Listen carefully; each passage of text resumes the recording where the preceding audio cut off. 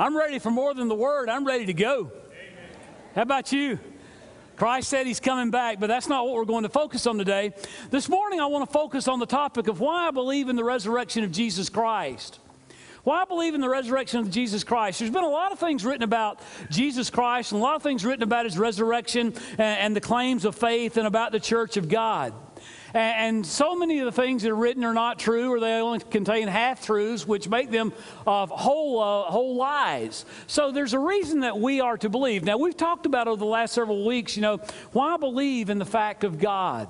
Why I believe in the Word of God. Why I believe in the Son of God.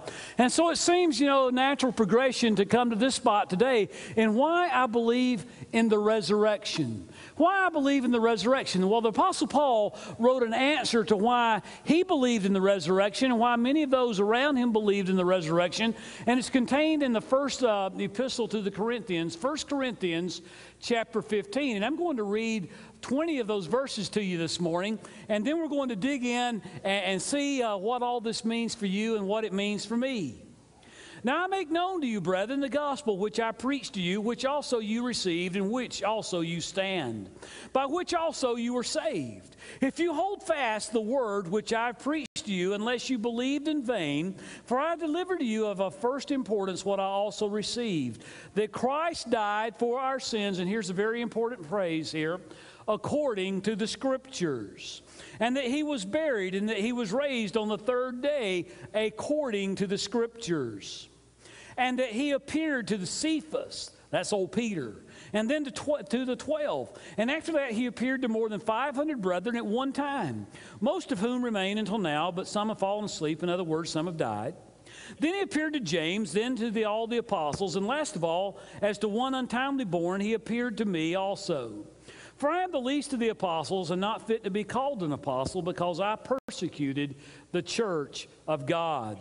But by the grace of God I am what I am, and the grace towards me did not prove vain, but I labored even more than all of them. Yet not I, but the grace of God with me. Whether then it was I or they, so we preach, and so you believed. Now, if Christ was preached that He's been raised from the dead, how do some among you say that there is no resurrection of the dead?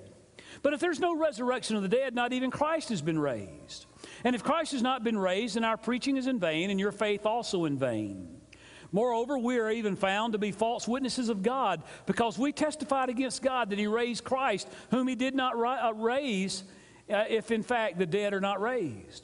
For if the dead are not raised, not even Christ has been raised. And if Christ has not been raised, your faith is worthless. You are still in your sins. Then those also who have fallen asleep in Christ have perished. If we have hoped in Christ in this life only, we are of all men most to be pitied. But now Christ has been raised from the dead, the first fruits of those who are asleep. So this morning, I want to dig in. This whole chapter deals with resurrection, but just these 20 verses, and take a glimpse at them. This past week we did the crazy thing. It's been the local spring break around here. So last Sunday after church, we took off and went to Orlando, and we joined the throngs of the other millions of people that had chosen to go to Orlando. And it was cold down there, and I was cold, but we were there, and we went to the Magic Kingdom. And everything about the Magic Kingdom's about fantasy. Have you ever thought about that? Everything about the Magic Kingdom is about fantasy.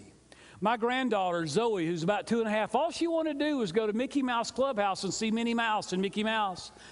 They don't even have the clubhouse anymore. They tore it down. I tried to get my money back, but they wouldn't do it.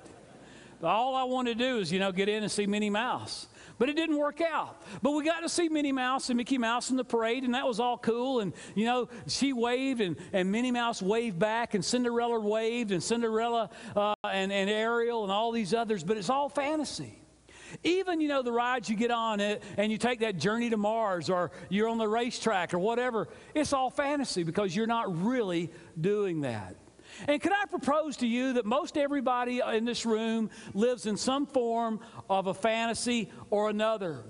We find ourselves living out that fantasy. Most of us live in homes that we don't own, really, because the mortgage company has them. We drive cars that we're still paying for, so the bank owns them. We live sports ambitions through our kids that they're going to be the great athlete that we believe that we once were. And what is more fantasy filled than this? Than going on an Easter egg hunt yesterday in our fair city, whether it be on the beach or whether it be at Morgan Sports Park or Calhoun Park, and looking for eggs that bunnies laid. You know, we live in a fantasy world. And many of you, you know, you're down here on spring break. You're looking forward to this awesome week here on the beach. It's going to be a nice warm week. And you've brought your baby oil and you're going to coat yourself in it. And you're going to say, oh, I don't have to worry. I don't burn. You are living a fantasy. I tried that once many years ago when I was about 19 or 20 and here at Eglin Air Force Base. And which that would only been last year, right? And you know, I covered myself in oil. Oh, I don't burn. I was a crispy critter. It was a fantasy. You know, fantasies don't live out in real life. And today I want to talk to you then about something that has been purported to be a fantasy among some. I was listening to a commentator on CNN interviewing a guy who wrote a book about killing Jesus, and he was talking about how many facts about Jesus can be proven, and of course it can be. You know, you can look at the historical data. We've done that over these last several weeks. You can look at all these different kinds of things. But this man said something in that interview last night that kind of grabbed me, and this is what he said. He said, but this whole idea about Jesus rising from the dead on the third day, this whole idea about resurrection, it's like you're sitting, and forgive me for saying this, but it's like in a little Sunday school class, and it's all this la la la land. Well, let me tell you something. It's more than the la la la land. It's the glorious fact that God presents to us that Jesus Christ is the Savior of the world, and He died for us. But it makes no difference if He didn't overcome that death and rise from the grave. And so later on, then, we have to ask ourselves this kind of a question. Well, who is this Jesus? And can this Jesus be trusted? Either He's a lunatic and a liar, or He is the Son of God. You've got to make that decision. He's either a lunatic or a liar, or He is the Son of God. In Joe Macefield's drama, The Trial of Jesus, there's a point in which the centurions have taken Jesus to the cross, and He's been crucified. And at the end of the day, the centurion comes back before Pilate to give the report of the events of the day, how the crowd control was, how the prisoners had died, and all this. And after he'd done that, Pilate's wife pulled the centurion aside and wanted to know the details of the death of Christ, wanted to know how agonizing it was, how drama-filled it was. And then she said to the centurion, well, do you really think that He's dead? And the centurion says, no, my lady, I don't. And then she asks this question, well, if He's not dead, then where is He? And the centurion says, my lady, he's been let loose in the world. He's been let loose in the world where no one can stop His truth. That was 2,000 years ago that was lived out. He's been let loose in the world where His truth cannot be stopped. And so it's been proven, for as soon as Jesus was risen and ascended, His disciples were empowered on the day of Pentecost to tell the gospel of the resurrection, to make it known to all the world. And so today I want to share with you some reasons why I believe in the resurrection of Christ. To think that one died and was raised from the dead seems ludicrous, because nobody does that. We've all been to funerals. We've all known of people who have died. They've been laid in the ground. They've been cremated or whatever. They don't come back to life. But Jesus Christ came back to life. And so let's talk about the fact of that resurrection. It's first of all what we would call an irrefutable fact. And in chapter 15, verses 1 and 3 and 4, He says, now I make known to you the gospel, that Christ died for our sins according to the Scriptures, and that He was buried, and that He was raised on the third day according to the Scriptures. Now, Paul writes with the perception of a theologian, and he writes with the intensity and the brilliance of an academic. He's a gifted individual. He's been trained. He's got 3 doctorates in all the training he's had. He knows the Hebrew Scriptures inside and out. He knows what it is to be a Pharisee, to be of the tribe of Benjamin, to have fulfilled the entire law of God to the best of his ability. And so with categorical impressiveness, he declares that Jesus Christ was raised on the third day according to the Scriptures. Now, in that day, there was no New Testament as we know it. You know, he couldn't open up the Bible and say, here, turn to 1 Corinthians chapter 15.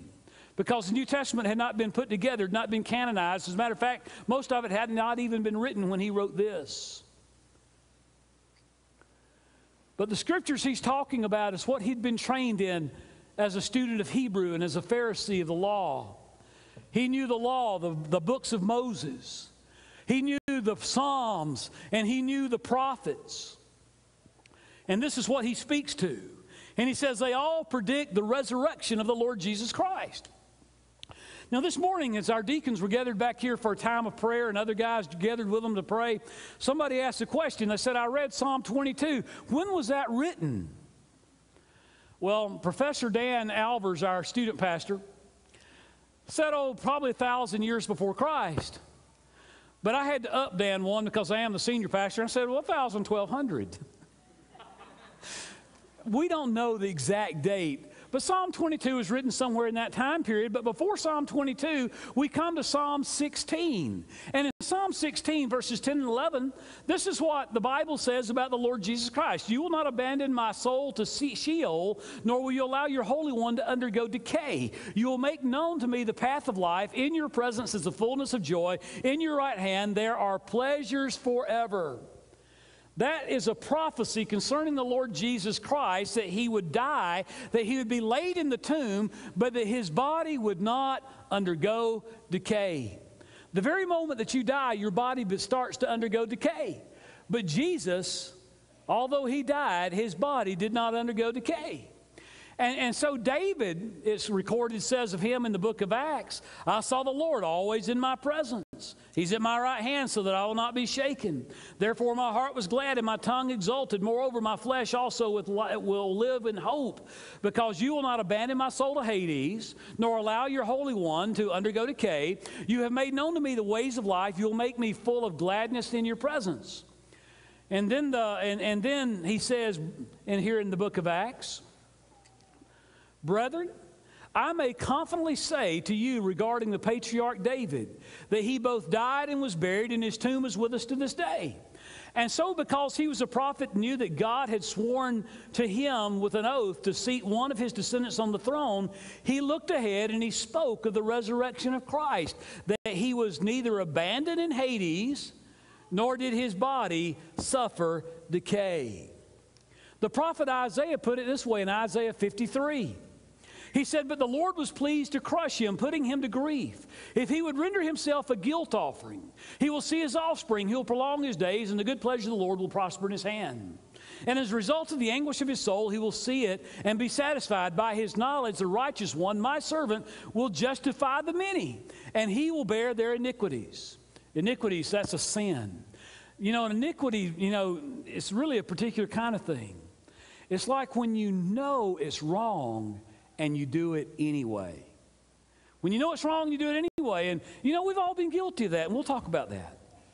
But against that kind of a backdrop of these kinds of Old Testament predictions, the Apostle Paul announces here that I make known to you the gospel. Christ died for our sins according to the Scriptures. He was buried, and that he was raised on the third day according to the Scriptures. So we have a fact of prophecy, a biblical fact.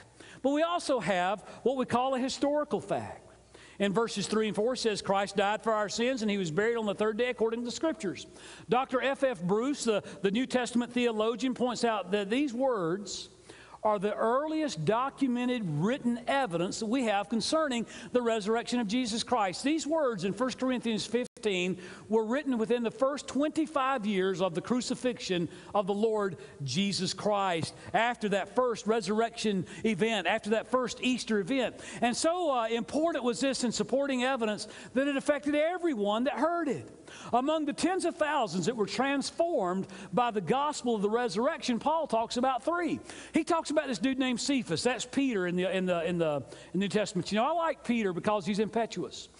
Peter I can identify with because he could fly off the handle. I mean, he could be working on something with a wrench and mash his fingers, and it make him really mad. He could sling the wrench across the yard, and through the window, and just be really mad and kick something. Then after a while, he feels that was really stupid, dummy. That's the kind of guy that Peter was. Peter's the kind of guy, that had exhibited a great amount of faith in Christ. You know, he was in a boat one day with the other 11 guys, and a storm came up on the sea, and Jesus comes walking out, and Peter says, if it's really you, Lord, command me, and I'll come. He gets out of the boat, and he begins to walk. People ridicule him sometimes because he sank after a little while, but I would say I admire him because the other 11 stayed in the boat. They were afraid to get out of the boat. You know, that's where a lot of people are today. They're afraid to get out of the boat. They're on a fantasy land cruise. It's a small world after all. It's a small world after all. And that's what they're cruising through. And they're afraid to get out of the boat. I read the other day there was a man that got stuck on that small world boat ride who was wheelchair bound. And they could get everybody out but him. And he sat on that boat and they couldn't turn off the music for 5 hours. How long will it take to get "It's a Small World After All" out of his head? But so many people are stuck on boats that they cannot get out of. And then he talks about James, the brother of Jesus. You know, isn't it the hardest to be a Christian around your family? Around those people that know you the best? I mean, when you get a little bit good or something, you know, you feel like they're always pointing the finger. They've known every little thing that you've ever done. You know, I saw some people that came out of the church I grew up in this morning, the first service, and I'm thinking, oh man, what have they heard about me? You know, people that know us the best. And so James, you know, he was, you know, had this idea about Jesus that maybe not he should have had to begin with. But after he meets the resurrected brother, Jesus Christ, he writes the epistle of James. And then Paul talks about himself. He said, I was a persecutor of the church. I'm the least worthy to be an apostle. You know, I hated the church because I was a student. I was circumcised on the 8th day. I was educated at the feet of Gamaliel. I was of the tribe of Benjamin. Among the Hebrews, I was a Hebrew of the Hebrews. Man, I stood out. And when I saw this stuff happen, and these people began to believe on Christ, even after we'd killed him, it made me sick at my stomach. And so I went out on a mission under the authority of the temple leaders. And I persecuted the church. I put Christians to death.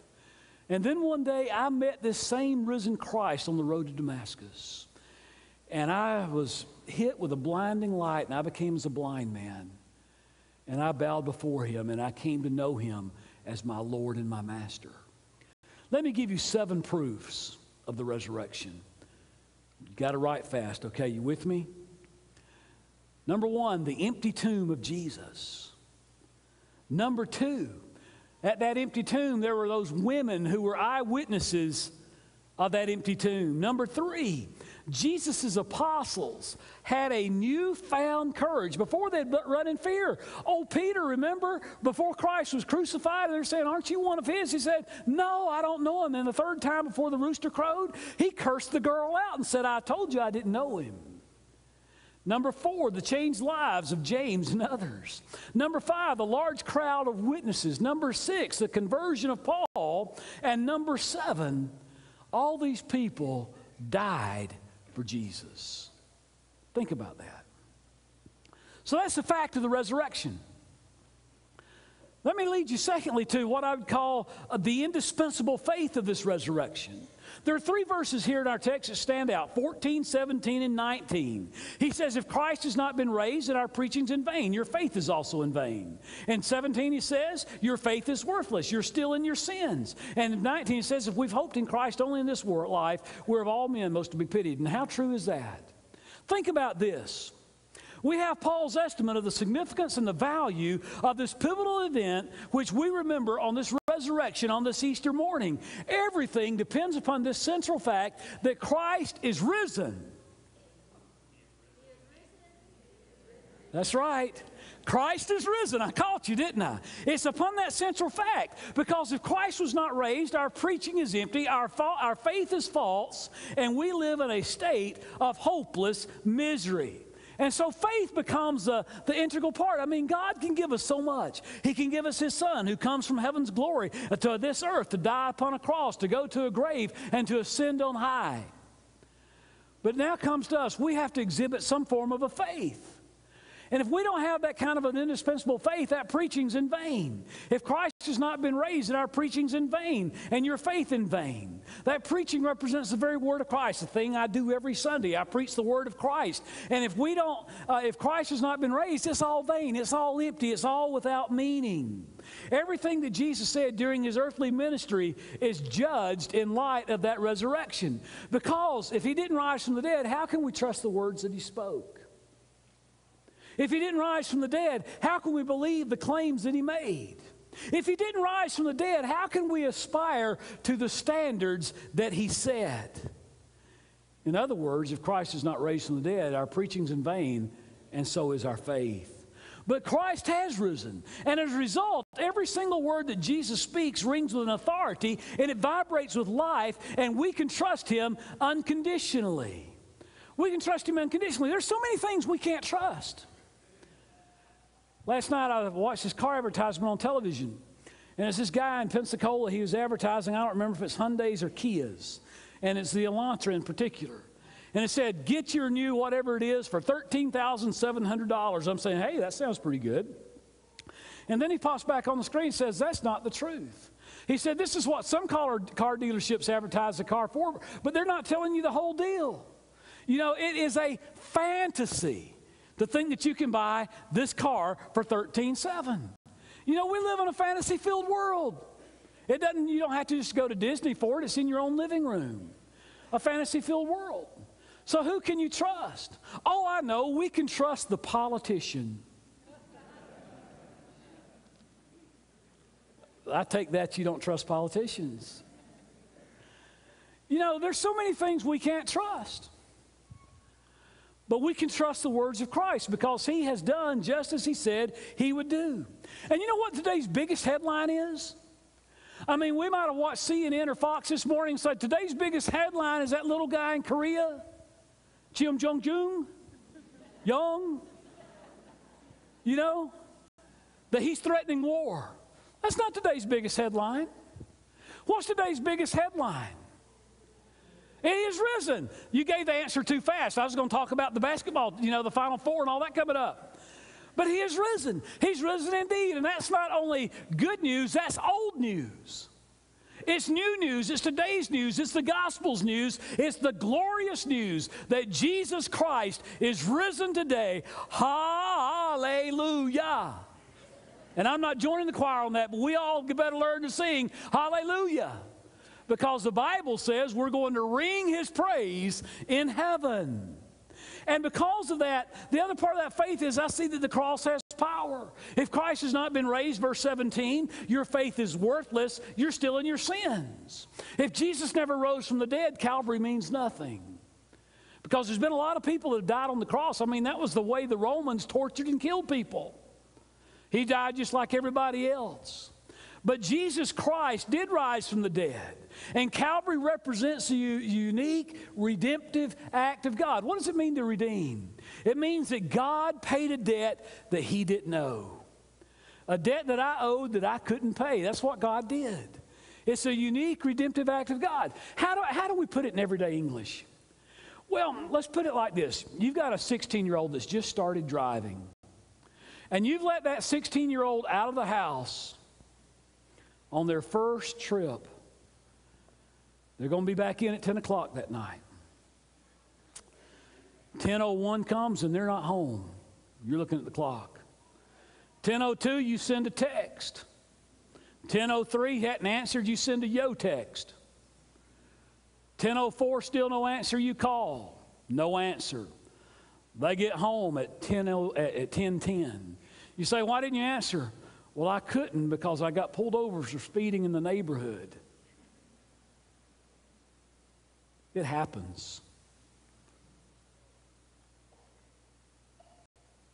And by the way, Dad, I don't have a job, but I owe a ticket. It's going to be $187.50. And what you do, you redeem that child because you don't want that child going to jail, right? You redeem that child and you say, you're going to pay me back. Here's a little fantasy. You'll never get paid back. But you do that little act of redemption. On a grander scale, that's exactly what God has done on our behalf through His Son, Christ Jesus. He has redeemed us. He's redeemed us from our sin. And He's provided forgiveness. In other words, He knew that we weren't going to pay Him back. And He said, I forgive the debt. And He brings salvation. He takes us from a state where we're hopeless, where we're helpless, where we're adrift in a sea. And He throws us the life ring of Christ Jesus. And He brings us safely into the boat. The boat of His forgiveness and His love. Paul put it this way when he wrote to the Romans. He said, He who was delivered over because of our transgressions. Where we've blown it. Where we've sped through the neighborhood. Where we've run the stop sign. For our transgressions.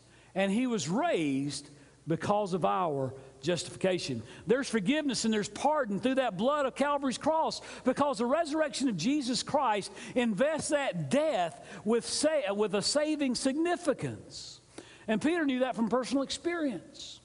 Man, Peter knew what it was to feel like a low life. No explicative. I don't know the man. He knew what it was to be a calloused old fisherman and tell the dirtiest of jokes and laugh at the coarsest of language. And he knew what it was to come to Christ. And he said, Blessed be the God and Father of our Lord Jesus Christ, who according to His great mercy has caused us to be born again to a living hope through the resurrection of Jesus Christ from the dead. Henry Louis Mencken was an American author, an American critic. And criticizing Jesus, he said either Jesus rose from the dead or He did not. If He did, then Christianity becomes plausible. He didn't believe it plausible. If He did not, then it's sheer nonsense. I think Mencken's wrong. And this is what I say in response. It's not sheer nonsense. It's really false and it's powerless. I mean, that's what the Scripture says right here. It's false because Jesus said He would rise. And if He did not rise, then all the apostles are found to be liars along with Him. And it's powerless because He is not alive to make good on His promises. And if Christ was not raised, we as Christians are still in our sins. And we're most to be pitied. I mean, wouldn't you agree? We spend every Sunday morning in here when we could be sitting at our own dining tables, drinking our own cups of coffee, reading our own newspaper, watching HGTV, going out for a morning run, not being in a hurry, not being in a rush. Right? Did I already say that this service? I don't remember. But thank God it's not so. Christ is risen. And He's alive forevermore. And He holds the keys of both hell and of heaven. And because of that, the church has hope. And Paul says, if we've hoped in Christ in this world only, we're most to be pitied. Oh, that's where I was going to say it. When the Lord Jesus was here on earth, He said to His disciples, I will build my church. I will build my church, and the gates of hell will not prevail against it. And when that prediction was fulfilled on the day of Pentecost, when the Spirit, as a mighty rushing wind with tongues as of fire, came and rested upon that early group of that nucleus that birthed out that Christian church, and it was brought into being. And it was the fact of the resurrection that caused it to be birthed into being. It brought it into existence. And when the church dispersed from Jerusalem to conquer the earth, it was the resurrection message that they went out and told. There is a God who loves you so much that He sent His Son to die for your sin. And He brought Him to life to make you justified before God the Father. If Jesus Christ had not physically and factually risen from the grave, the church which bears His name would have ended a long, long time ago. Because you see, there have been so many fierce attacks against the church. Over and over I hear these attacks. The attacks that come from the social wing, from the political wing, from the intellectual wing. They come against the church. And they've been coming through the centuries. I had somebody tell me when I started college, said, get a degree in business or accounting because the church will not exist to support pastors in 20 years.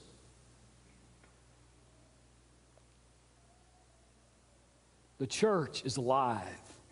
The church is alive because Jesus Christ is alive. And Jesus Christ empowers His church. And can I tell you that the church has a glorious and awesome destiny? Beyond this life, she has an eternal future. Christ, who gave Himself for the church. Can I tell you this? That this same Jesus who came and died on the cross, was buried in the tomb, was risen from the dead, who spoke over a period of 40 days to those who came around Him, who stood on a hill outside Jerusalem and ascended into heaven. There were two angels that appeared to that group of people that day and said, "Ye men of Galilee, why stand ye staring at the stars?" This same Jesus, in the same way you've seen Him go, He's coming back. Jesus is coming for His church. There'll be the blast of the trumpet. There'll be the shout of the angel. And there will be the command of Christ to the church all over the world to rise. And we will declare. We will declare, He is risen. Now say it like you believe it. He is risen indeed. He's risen indeed. He is risen. Paul put it this way, so that He might present to Himself a church in all of her glory, having no spot, no wrinkle, or any such thing, that she would be holy and blameless. You know what this means? We're not going to have spots. You know, I've got on a brand new white shirt for Easter. This shirt doesn't have a spot on it yet, I don't think. But lunchtime today, chances are, because I'll take my tie off, you know, how many of you guys can identify with me there? You know, it's going to have a spot. The other day I had on this really cool new t-shirt I bought. It's made out of bamboo. I just found this amazing, and they told me I could wear it for like 6 weeks and it wouldn't stink. I could run in it, I could sweat in it, still won't stink. Isn't that awesome? I mean, think of what it'll save washing clothes. But I had it on when we went and ate cheese queso at the Mexican place. Right there. Cheese queso. I mean, it happens. But God is going to receive a church that's going to be presented to the Father that doesn't have spot. And it's not going to have a blemish. You know, blemishes. I've noticed in the years that, you know, I believe that fantasy back when I was younger, you could lay there on that baby oil, maybe even mix in a little bit of iodine, you get this great tan. Well, I see in the mirror there's a few blemishes here. You know, Proactive won't take care of it. That dermabrasion wand they sell on TV is not going to take care of it, but God is going to receive a church made up of people like you and me, without spot, without blemish, and without defect. You know, I've got defects. Man, sometimes I guess I'm a little angry, and my kids will say, "Why are you in such a bad mood?" And I respond, "What do you mean? I'm not in a bad mood." Can you identify? Or, you know, sometimes I've got these temptations. I've got these things that trip me up. I've got these faults. And without wrinkle, I get wrinkled up in this world. But one day, I'm going to be with Him because of the existence of this fact. Through my ministry, I've buried a lot of people. Man, I can remember some of those very first funerals, and I can remember funerals later on, but I buried a lot of people. And in every grave across the world, no matter what culture, no matter what kind of a religion they've had, those graves are still filled. As a matter of fact, if you go to Buddha's grave, you're going to find Buddha's bones without the body, without the belly.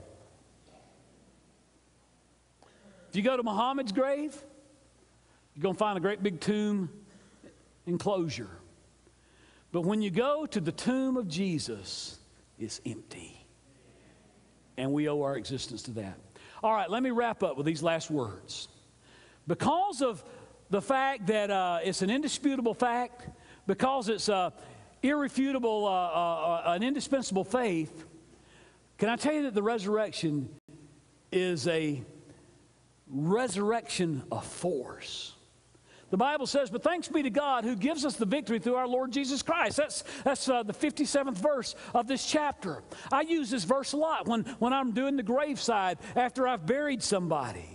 If the opening of this chapter deals with the fact of the resurrection, and the middle of this chapter deals with the faith of the resurrection, then the end of this chapter deals with the force of the resurrection. It's a revealed force.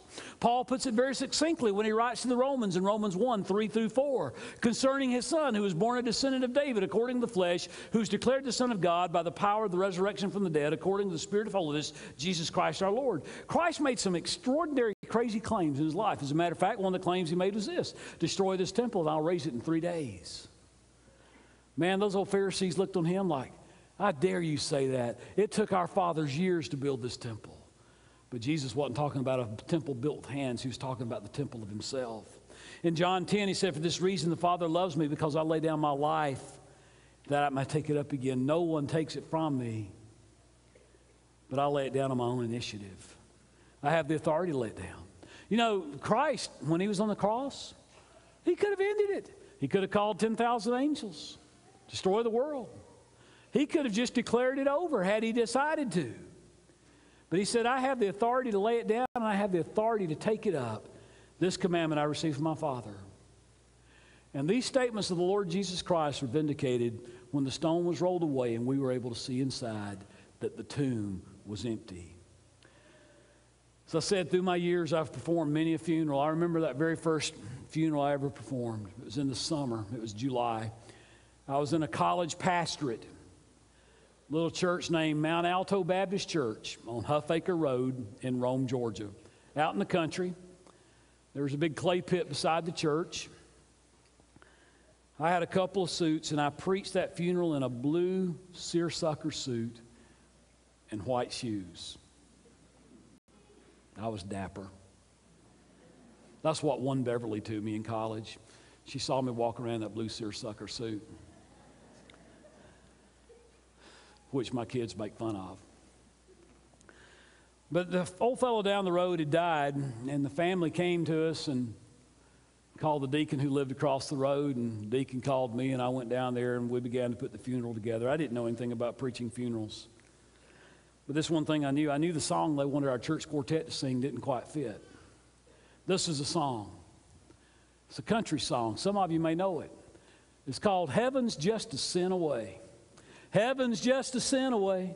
Just a little sin away. And you know what? That's the problem with most people. You know, it's not that heaven's this big gaping gap of separation, but it's just a little sin. It's that sin of unbelief. It's that sin of not trusting. It's not that. It's the sin of not believing. It's the sin of not repenting and coming after the Savior. I've had people that I've buried that had no hope like that. Others that have had great hope. I think of some of the great saints that have walked through the doors of this building that I've had their funerals. The toughest funerals I ever preached were the funerals for my mother and my father. I can't really tell you what I said in those. I just remember the intense agony and the struggle in my spirit as I tried to say words. But I do remember this song that my father had always loved that was sung by some singers at our church there at Riverbend Baptist Church in Gainesville, Georgia. Church that my father was part of founding, he and my mom. And the song went like this. There's coming a day when no heartache shall come, no more clouds in the sky, no more tears to dim the eye. All is peace forevermore on that happy golden shore. What a day, what a glorious day that will be. What a day that will be when my Savior I will see, and I look upon His face, the one who saved me by His grace. When He takes me by the hand, just like He takes us by the hand here on the earth, and He leads me through that promised land. What a day, what a glorious day that will be. There'll be no sorrow there, no more burdens to bear, no more sickness nor pain, no more parting over there. And forever I will be with the one who died for me. What a day, what a glorious day that will be. What a day that will be when my Jesus I shall see. when He takes me by the hand and leads me through the promised land. What a day, what a glorious day that will be. You know, heaven being a sin away and having a glorious day with God are just that close. The question comes, what am I going to do? I mean, how does this affect me? I mean, this whole thing on resurrection, okay, Pastor, I can buy into it. How does it affect me? Some of you are stuck in a boat. It's a small world after all, going round and round forever and ever. And you're stuck, and you know you're in a fantasy. And you know that those around you put on these happy faces that are not real because there's pain and there's anguish inside your soul, and you need to get out of that boat and take a walk of faith. Some of you have got all the fantasy of life around you, and it gives you no fulfillment. The Bible says that we have to repent. To repent means, I've been going after this, man. I've been chasing that new car for $13,700, that new boat, that new house, that new thing, that new stuff. I even ordered the microdermabrasion wand, all that kind of stuff, but it's all left me empty. The blemishes are still there. The spots still get on me. This isn't working. So I've got to repent. But when I turn from following that, what am I going to follow after? Well, when I do that 180 and I look, directly in front of me is Jesus Christ. And He says, "Come unto me, all ye that are heavy, laden, and burdened. And this is what I'll do. I'll give you rest." That's what we need. We need rest. Some of you are on spring break. Man, I'm going to rest. I don't have to study this week. I don't have to write a paper this week. Some of you are going to rest. I'm down here with the chaperone the kids. You're not going to rest. That's a fantasy. But all these forms of rest are short term. It's when we learn to lean on Jesus Christ. There's an old church song that goes like this: I'm learning to lean on Jesus. Learning to lean. I'm learning to lean. I'm learning to lean on Jesus. That's all that Easter means for us, is that we learn to lean on Jesus. Now, I'm not going to tell you it's as simple as just saying this prayer after me. I don't believe in formulas. I believe we repent and we believe, and we express that to God by saying, I repent from my sin and I believe.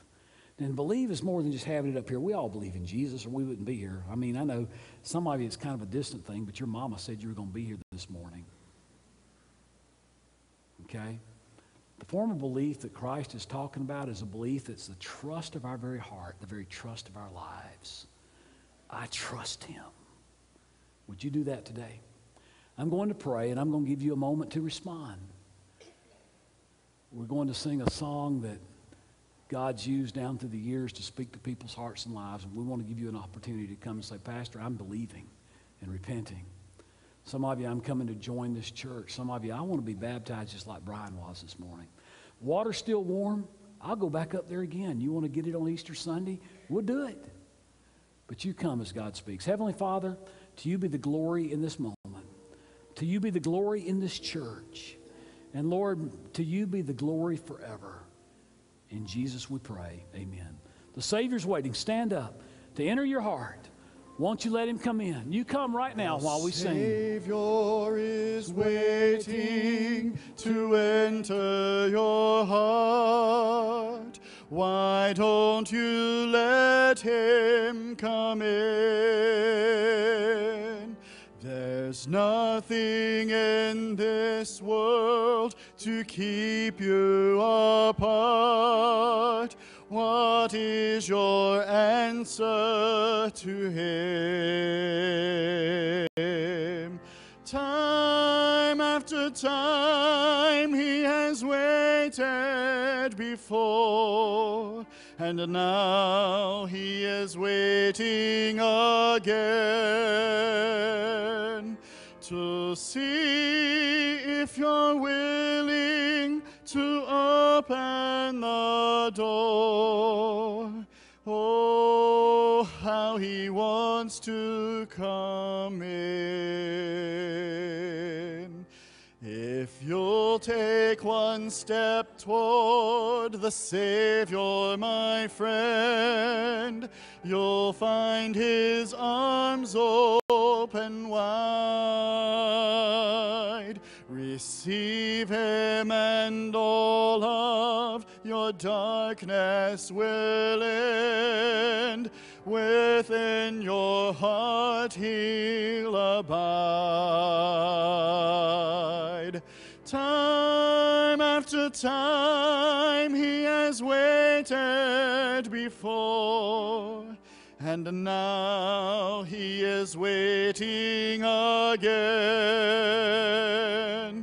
to see if you're willing to open the door. Oh, how he wants to come in. Oh, soul, are you weary and troubled? No light in the darkness you see. There's light for a look at the Savior, and life more abundant and free. Turn your eyes upon Jesus. Look full in his wonderful face, and the things of earth will grow strangely dim in the light of his glory and grace. Through death into life everlasting, he passed and we follow there. Over us sin no more hath dominion, for more than conquerors we are.